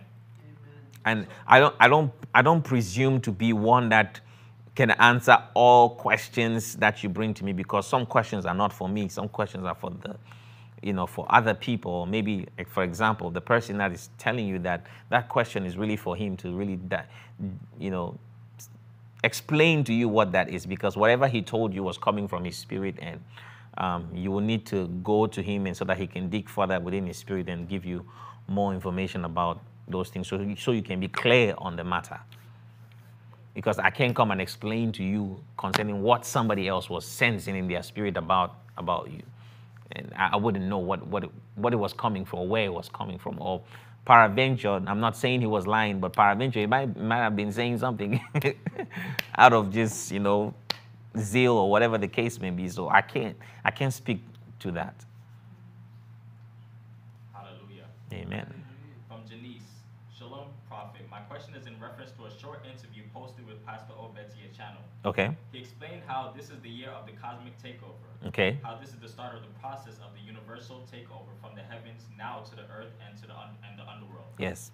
He explained how the kingdoms of this world must become the kingdoms of Christ, and how it's the beginning of Christ's takeover of the earth, the underworld, and etc. Amen. The church. Amen. And to me, it seems clear nowadays, with the signs and wonders we see, more than ever in the mainstream, such as deliverance, prophecies, and healings, that we can really see the message of Christ's fullness is being presented now. So my question is, what does this mean? Does this mean the start of the clock of Jesus' coming, and will we see it in our lifetime? And what is your estimate of how long until he comes? Jesus. Oh Lord. You're putting me on in a tight spot. I would say whatever my father said is real and is true, and I feel the same, and I believe the word of God from his mouth, and I'm watching just as he's watching. I'll just say, just keep your watch concerning everything that you've heard from him. Just keep your watch. There is what I see in the coming years, but I share those things with with a certain group. I don't speak of certain things publicly. It's just my style.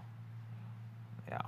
Amen. But everything he said, 100%. And I mean, that's the voice of God to my ear. So, so I took that in.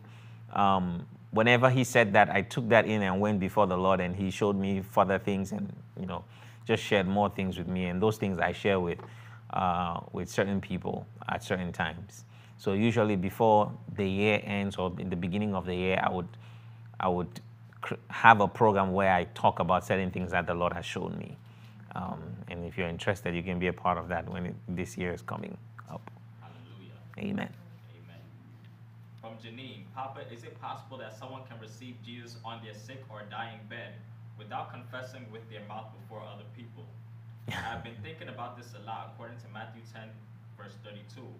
I don't think this can happen yet. At the same time, I know God is a God of the impossible.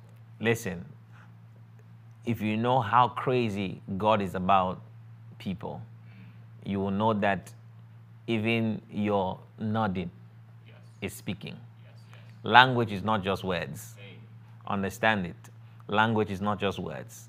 When we say language, we're not dealing with just speaking from your mouth. So this is a language. You see, if I say this, you already know I'm saying bye. In another country, you may say hi. So, but it's language is sign. Yes, sign language. So what would you say about somebody that is deaf and dumb? Can they not receive Christ because they are deaf and dumb? So those things we just have to understand within context what language means. I hope that answers your question. Hallelujah. From Linda, Papa, thank you for another opportunity. How does one exactly know what office they are called into? And what if they display multiple different gifts and offices, such as the prophetic, evangelist, and teacher? By your hands. That's how you know. By your hands. So get Purpose Masterclass 1, Purpose Masterclass 2, Financial Mystics 1. Hallelujah. So from Nicholas. So Prophet, how do you know when you need activation in your ear if you have a constant high pitched ear ringing, or do you need to do an exercise that will? There are prophetic directions to do to activate your ear, your hearing. So that's why I referred you to Holy Ghost Academy. Those are the things I teach at Holy Ghost Academy. So this is coming from Alpha. What does it mean when? Oh, this is a good question. I'm sorry. Sorry to all those who are asking about their dreams. I'm sorry. I really stay away from that. If you have noticed, I don't really try to go into that unless, I'm in a private setting with you, because it's actually an error to interpret people's dreams publicly, because dreams are secrets. That's another thing I talked about. So that's why I shy away from that. I used to do it because a lot of people were in my inbox and DMs and wanting to interpret their dreams, and I would do it. But when you come into a certain understanding, it's not right to interpret people's dreams in the public. So I do it in a closed setting. And that's why you only get that during our intimacy summer retreat conferences, where we actually interpret people's dreams. And I help people to interpret their dreams, help people to interpret other people's dreams and things like that. I don't interpret dreams publicly. I shy away from that. Or during counseling sessions, that's when I can actually talk about dreams. Amen. Amen. This question is from Dr. Sean. Uh-huh. I'm going to rephrase the question. Okay. Is going to pray at graves considered necromancy? At graves, considered necromancy. I don't know. What class did I teach on necromancy? One second.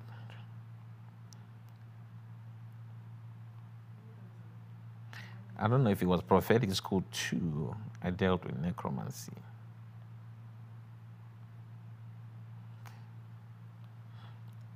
I'm going to say a few things that may shake some people up, just a little bit.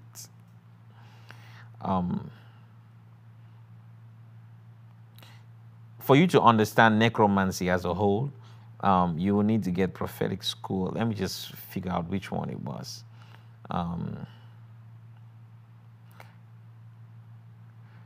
But you say going to pray at the graves. Oh, dear Jesus. All right, let's come back to that question. Let's read the next question for me.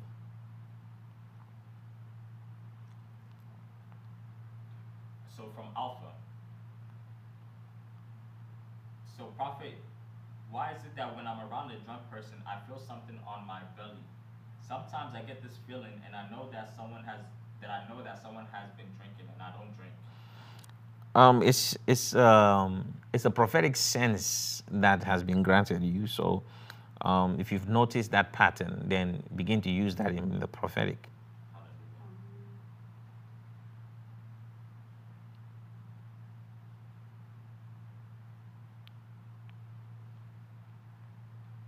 So from Omega, why do we need the Bible today versus those who came before us, such as Abraham, and who did not even have the law of Moses?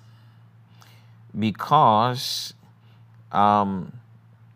it was necessary that the things that happened during their time to be written for our learning. The Bible says those things that were written aforetime were written for our learning. So how would you learn from them if they were not written? Because you were evidently not there when those things were happening. That's Romans chapter 15, verse 4, I believe. Can you go to the scripture?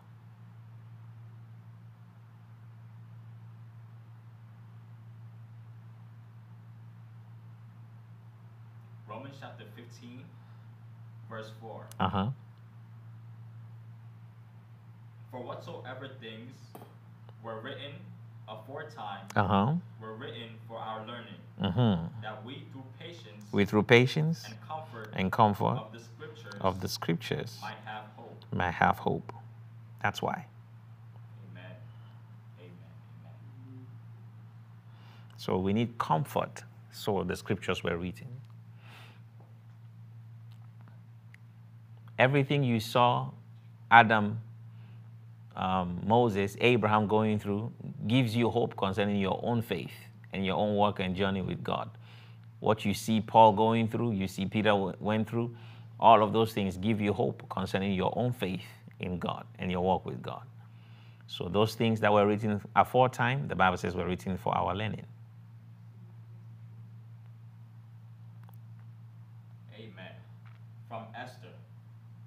I wanted to know, what is the significance of the full moon? There's quite a lot to say about that, and very soon I'll be teaching on the mystics of the moon and going deep into that subject, but not today. So there's a lot to say, and I can't just say that in one question. Amen. From Esther, how do we overcome fear before angelic encounters? Watch the teachings on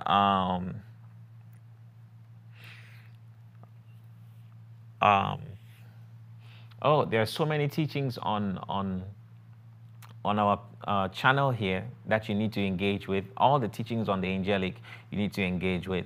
It will help you, give you an assurance concerning the connection between men and angels, because we have actually made it seem as if it's a strange thing that happens when we see an angel, yet it is the most common thing that you should know about as a believer. And I've talked on the angelic quite a number of times on this channel. So just go through the teachings on the angelic. It will improve your faith and confidence in their manifestations around you. Amen. Amen. From Pharaoh, would the prophetic be considered a form of mysticism? The prophetic, would it be considered a form of mysticism? Absolutely, it is. So let's go back to the question on necromancy. Please, for the person asking concerning necromancy, that was Mystics Conference 2, and the title is Spirit of Just Men. So get Mystics Conference 2, and you will get all you need to know concerning necromancy. But praying at graves, there is a lot to say. There's a lot to say about that, and you must know what you're going to do there if you're going to pray at a grave. And it must also be coming from a certain spiritual work. And I don't recommend that you go into such a thing without speaking to somebody who is well versed in matters of the spirit, and receiving guidance from them as to how to go about doing that. If there's a spiritual work you need to go and do and carry out at a person's grave, I don't recommend you just going on your own and doing that. Just because there are sensitive issues and sensitive matters regarding grave and graveyards that you should be aware of, and you have to have a certain spiritual fortification and fortitude to be in that kind of environment, because there's a lot of darkness that is in operation at the graves. I had somebody come to me and spoke to me concerning an instruction that they received about going to the grave of a certain known fellow who's a rich guy, and what to go and do there. And I think they thought that I would have something against it, but I had to give them direction on what to do based on the instruction they got from the Lord. So you just have to have somebody that is spiritually versed and understands the workings, the workings of the spirit and how to go about doing those things. Necromancy, I've dealt with this subject during the conference, but it's nothing to be afraid of. Speaking to the dead is nothing to be afraid of. Amen. Glory. And I don't want to make that statement just open-ended. That's why I'm telling you, go get the teaching, because the teaching will protect you and will give you a certain perspective that will keep you guided. All right. Don't say I didn't tell you. From Leroy. Yes. Psalm please. 150. It says, praise him in his mighty firmament. What is his mighty firmament? His mighty what? Psalms what? Psalm 150. Can you put that scripture up, please? Korida petele koshamadakaya.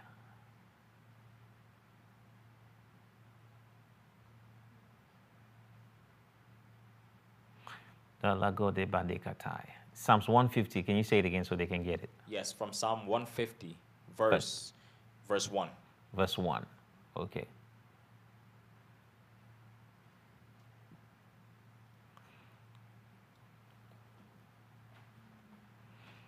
Hiralo boshale bataya.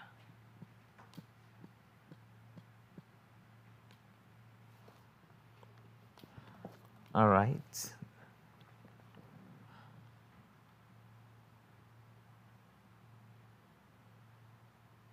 Psalms 150.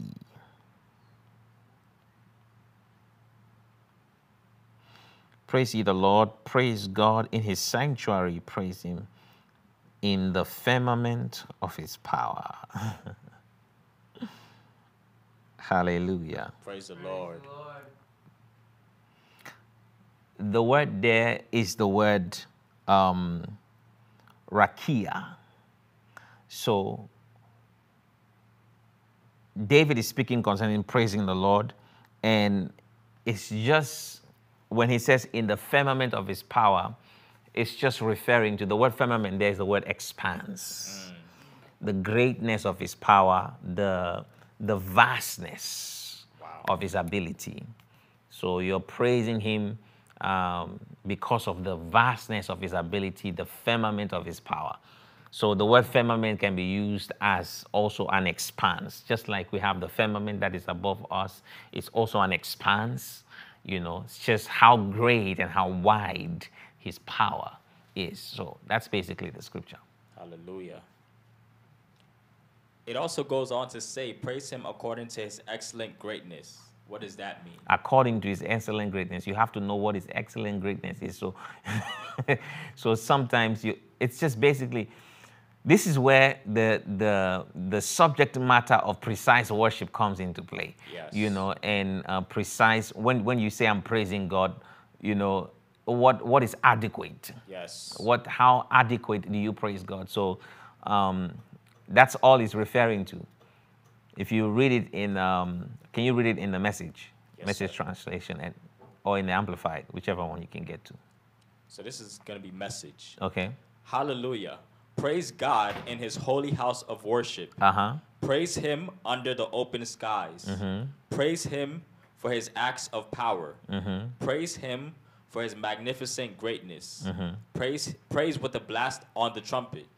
Praise by strumming soft strings. So you see, in the message, it's giving you more in-depth, you know, so to speak, open-minded way to go about that scripture. But in King James, when you look at it, you think that it's just saying, praise God.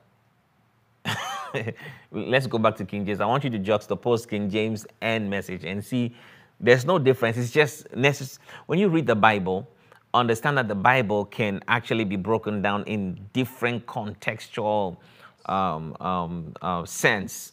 So depending on what the Spirit is trying to minister to you in that point, in that day, or in that moment, that's the revelation you get. Yes. So we can, when we are reading the Bible, I'm not trying to get a private interpretation that, oh, this is what it is and nothing else, you know, because it can actually mean something else on another time. That's why sometimes when you go through the scriptures, you come back again, you see something else, you come back again later on, you see something else, you come back again another time, you see something. It's the same scripture, yes, but it's ministering to you in different ways because there's so much in the Word of God to be unlocked. So read King James for me again. Praise ye the Lord. Praise ye the Lord. Praise God in his sanctuary. Praise him in the firmament of his power. But you see, when you read message, it's under the skies, under the open skies. Yes, yes. But in King James, it's making it sound like he's saying, praise God in the expanse of his power, in the firmament of his power. You see, all of that is still making sense because that's what you should do. Right. And then the next verse. Praise him for his mighty acts. For his mighty acts. Praise him according to his excellent greatness. Praise him according to his excellent greatness. So that means there's a way to praise him. And it has to be according to his excellent greatness. Whatsoever time where you are choosing to praise God, it must be according to his excellent greatness. Yes. So you can praise God not according to his excellent greatness. But then when you read in the message, it's saying something else. Yes. Can you read the message? Not that it's saying something else, it's putting it in another way. Right. Let me put it that way. Hallelujah. Praise God in his holy house of worship. Praise him under the open skies. Praise him for his acts of power. Praise him for his magnificent greatness. Praise him for his magnificent greatness. So he's telling you to praise God for what he does, his magnificent greatness, or how great he is. So same thing. It's just been put in different structures according to the translator. So that's all there is to it. Hallelujah. From Christine, Prophet Glovis, how can you initiate encounters or experiences with God? Please, I'm saying this all the time. There are things I don't teach out here, and that's why I'm referring you back to conferences. And this is what I said at the beginning. The questions I can ask, I'll refer you back to teachings, or answer, I'll refer you back to teachings, or some other teaching I've done here on live stream, or certain conferences that I've done. So that question is patented to Mystics Conference, and you'll be able to learn how to do that. Okay, so thank you, Prophet. So from Cassie. Yes. Thank you for this opportunity to ask questions. I wanted to know the spiritual meaning of snails as it relates to the cosmic pearls of life. Spiritual meaning of snails. There are many spiritual things that has to do with snails. So as it relates to the cosmic pearls of life, I think it's because you saw the shell-looking thing. It's because pearls come from that shell. That's why you had the the shell-looking thing on the. I think it's referring to the graphic we have on our thing. Right. Yeah. Pearls come from a shell, so that's why it's there. Amen. Not necessarily snails. Right. So from Aaron, if prayer hasn't solved certain problems, how do you engage with God to get a remedy to the solution of your issue? You have to understand what that issue is, number one, and seek knowledge concerning that issue. And I think I was teaching about this just a few Sundays ago. Understanding the cause of a problem. Was it Sunday or I think, yeah, a few Sundays ago. The roots of a problem and how to engage with them.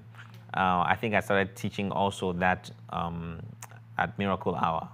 And we're going to go into the depth of understanding where problems can come from. The Bible says that we wrestle not against flesh and blood, but against principalities and powers, against the rulers of darkness, against spiritual wickedness in high places. You know, this Paul was referring to because he saw a problem within the church and they didn't understand what kind of problems and battles they were facing. So he needed to let them know that there are problems that are of flesh, there are problems that are of your bloodline, there are problems that are of principalities, there are problems that are of powers, rulers of the darkness, problems of spiritual wickedness in high places. And so knowing this, you must understand how to address them. And I started by sharing this at Miracle Hour this past Saturday. And over the coming weeks, on Saturdays, I'll be breaking down problems of the flesh, how to deal with them.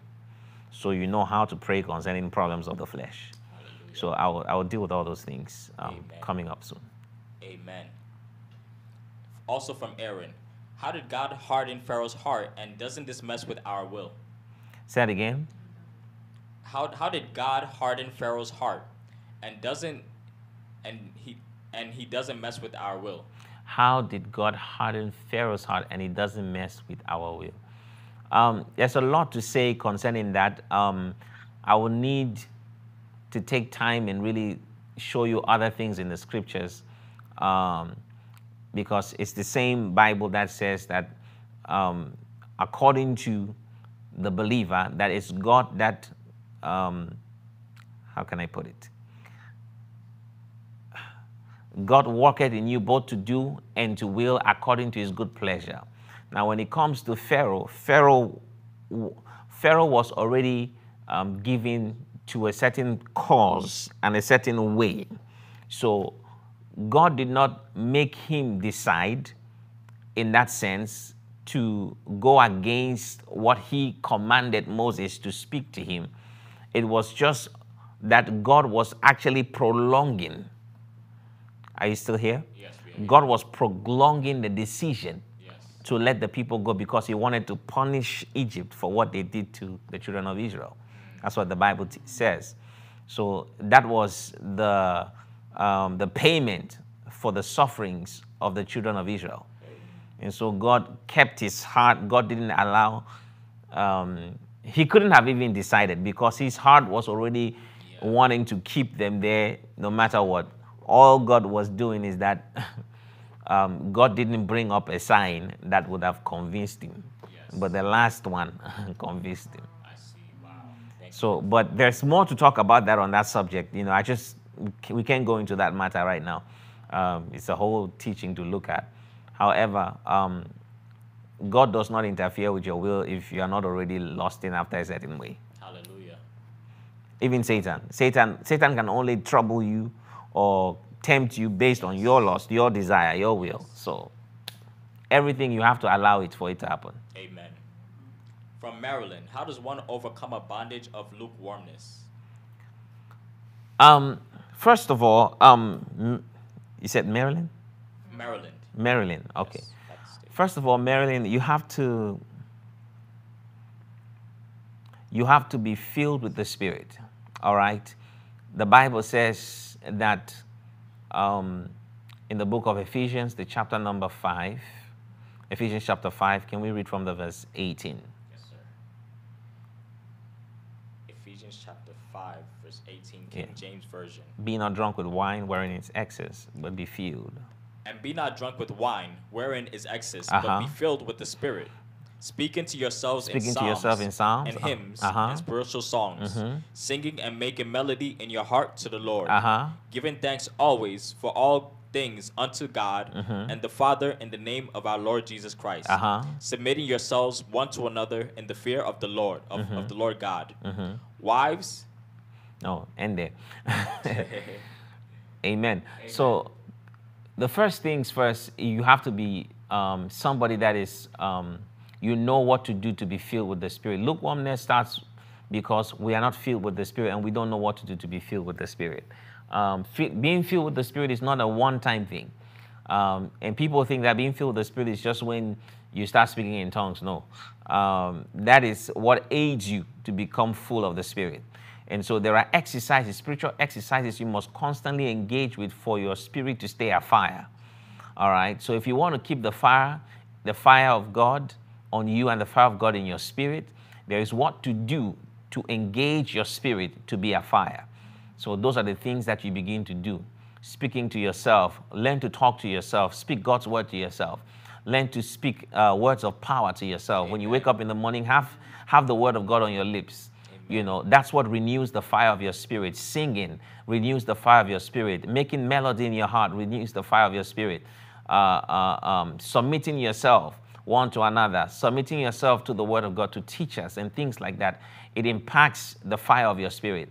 And I would just recommend you also get Intimacy Summer Retreat 2, where I spoke about the fire of your spirit, how to ignite that.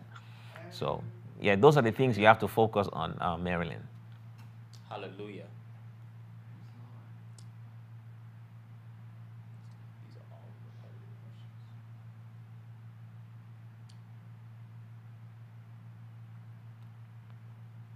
Okay, so Christine, Prophet Glovis. Oh, this one I read already. So from the Anointed Mom.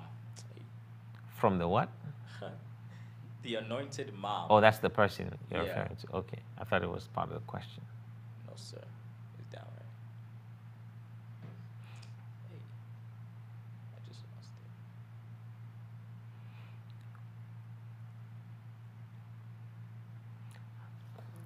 Thank you, Jesus. All right, we need 3 more questions and we're good for today. Gotcha.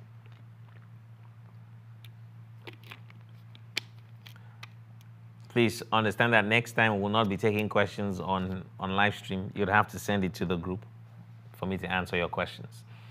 Not to the group, to the email rather. Send it to the email. Send your questions to the email, info@prophetglovisonline.org. Hallelujah. So the anointed mom asked, why do some people see demons in the spirit all the time but never angels? It's because of their consciousness. Amen. If you're conscious of demons all the time, that's what you see all the time. Hallelujah. From Brandy. Today is 8/8, August 8th. Is there something we should do on dates with repetitive numbers? Yes, absolutely. But I won't say it today. Wow, there's their answer. So from, okay, skip it. Okay, so from Alpha.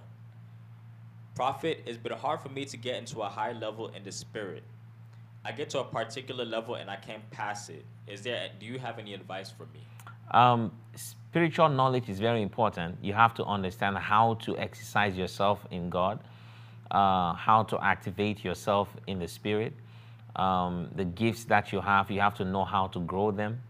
And you have to also be able to challenge yourself to do certain things that you're not used to doing. If you're still, let's say, for example, you're used to fasting 3 days and seeing certain results. After a while, your spirit will start demanding more than 3 days. So you have to know how to also push yourself in the things of the spirit to get yonder in the spirit. Hallelujah. So those things are actually very important. So how I used to fast when I was a babe in Christ is not the same thing. How much time I spent with the word, it's not the same level I used to when I was a babe. So as you want to increase your fervency in the spirit and grow to different heights in the spirit, more will be demanded of you, and you just have to answer the call. That's it. But then there are other things you should know: how to activate yourself, how to activate your spirit, how to groom yourself in the giftings of God that you have. Those things are things that I teach at Holy Ghost Academy and certain conferences. So just make sure you're a part of those things whenever they come up. Amen. This is from Nelson. Prophet, last time you instructed me to be in a church in my area, though I attend Supernatural Church and Papa Lo online. While I am still here, I can feel there's no power, prophecy, or revelation as you teach, Papa. So should I still be part of this church? And this is the church where my mom and dad came from, so it's hard to leave them. I think don't compare the churches you're used to online to the church you're attending, because you need a place where you can serve. Wow. I think that if there was an opportunity for you to serve where you feel fed and empowered with the online churches you're paying attention to, that's also fine. But if you don't have a means to serve from that distance, then you need to find a local church where you can give your time to, and that's very important. Hallelujah. So this question is coming from Janine. Do the laws of the universe and legalities impact children?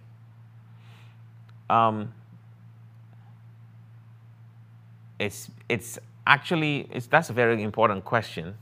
Yes, but you see, children are being raised by parents, and when you are at a certain stage, legally in the spirit, the parent is in charge of the life and the issues that will surround that child's life from the adolescent stage. Now, when they get to a stage of maturity, then it will now be incumbent on them to begin to walk those principles and those legalities out.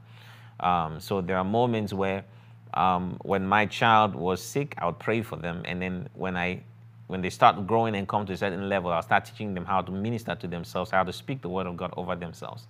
So even for my own wife, there are things that I could do for her spiritually, and there are things that she has to, because she's now mature and she's in her age of maturity, I can no longer be responsible for certain things. She has to learn things also of the Spirit and exercise them for herself.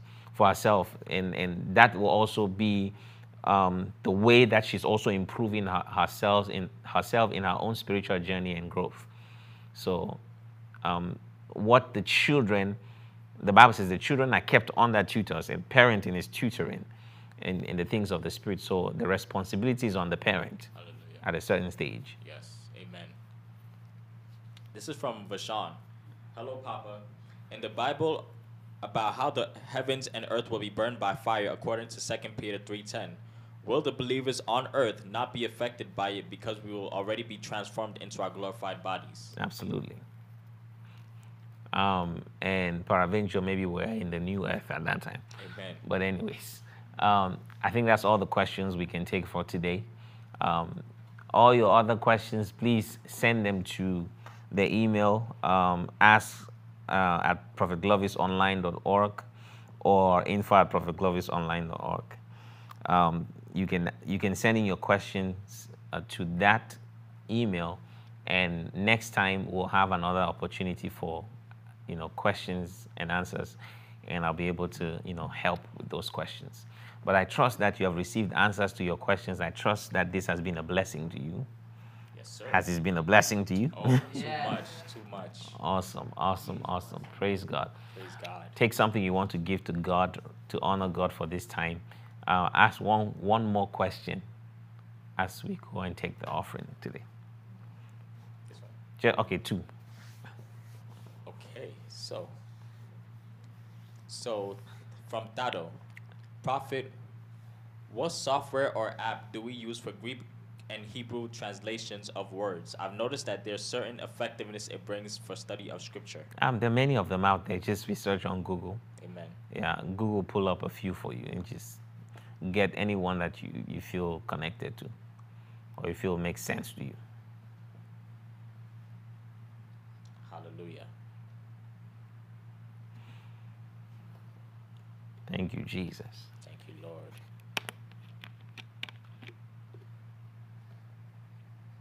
So from Beloved, Prophet, how can you confirm discernment is from self or from the Holy Spirit? Knowledge. You cannot be discerning anything without knowledge. There's no such thing as discerning of spirits without knowledge. You need to be knowledgeable. The Spirit does not talk to you with an empty bank. You need knowledge. Even in prophecy, we can't prophesy without knowledge. Right. You can't be empty in your head and expect the Spirit to talk to you. You wouldn't know what He's saying.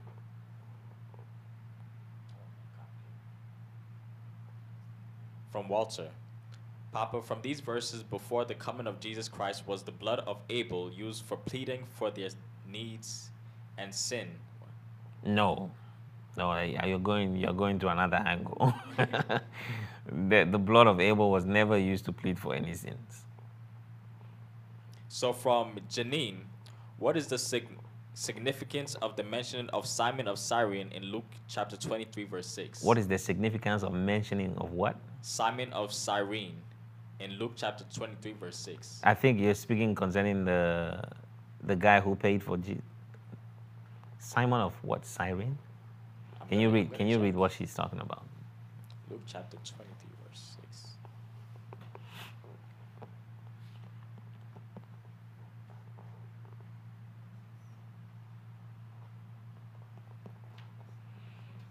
Thank you, Jesus. So this is, I'll start from 5. Okay. Or 4, actually. Then said Pilate to the chief priests and to the people, I find no fault in this man. And they were the more fierce, saying, He stirreth up the people, teaching throughout all Jewry, beginning from Galilee to this place. When Pilate heard of Galilee, he asked whether the man were a Galilean. That's 6. And as soon as he knew that he belonged unto Herod's jurisdiction, he sent him to Herod, who himself also was at Jerusalem at that time. And when Herod saw Jesus, he was exceedingly glad, for he was desirous to see him of a long season, because he had heard many things of him, and he hoped to have seen some miracle done by him. Then he questioned him with many words, Okay. but he answered him nothing. And the chief priests and scribes stood and vehemently accused him. And Herod, with his men of war, set him at naught and mocked him, and arrayed him in a gorgeous robe, and sent him again to Pilate. And the same day Pilate and Herod were made friends together, for before they were at enmity between themselves. And Pilate, when he had called together the chief priests and the rulers of the people, said unto them, Ye have brought this man unto me, as one that perverted the people. And behold, Have you passed the scripture she gave? oh yes, I passed it. Okay. Please confirm the right scripture for us so we know what Simon the Cyrene you're referring to. So I'm reading.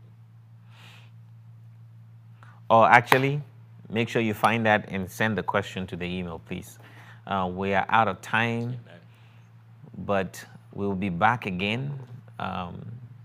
And the Lord will give us another opportunity to come back again and share more light from the scripture and open and expound on some of the questions that, will be in your heart or have been on your heart. I'm believing God that next the study I can start teaching on something else, but if I'm not, so to speak, at that time sure what to teach at that moment, I would come back with another question session. Yes, please. Okay, so they're clarifying that Simon the Cyrene was the guy who carried the cross for Jesus. What was that question? So what was the significance of the mention? Of the mention? Yeah, of He was the guy who carried the cross for Jesus. Amen. So I guess the Word of God wanted us to know who carried his cross. And that's it. That's it.